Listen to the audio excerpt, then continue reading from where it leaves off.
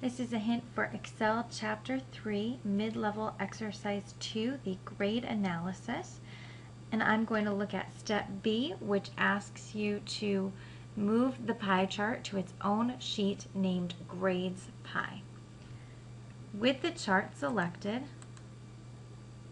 go to the Design tab, and on the right-hand side of the menu, you will see Move Chart. You have two options here. You can put the chart in a new sheet, or you can put it as an object in one of the existing worksheets.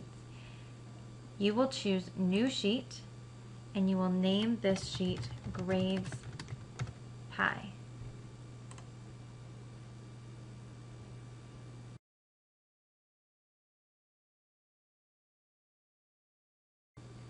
In question G, you're asked to modify the axes of your scatter chart. I will show you how to do the y-axis, and then you can try the x-axis on your own.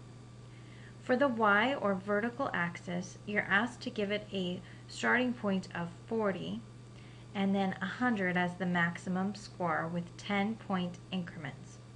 And then also apply a number format that has 0 decimal places instead of 1 decimal place, as we see here.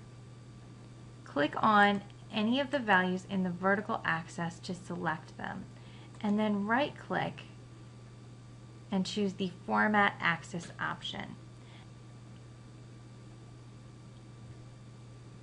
So here are my axis options, and right up at the top here we have minimum, maximum, major, and minor units. And right now these are automatic, so we'll want to change those to be fixed. For our minimum, we want it to be a fixed starting point of 40. Our maximum will be 100.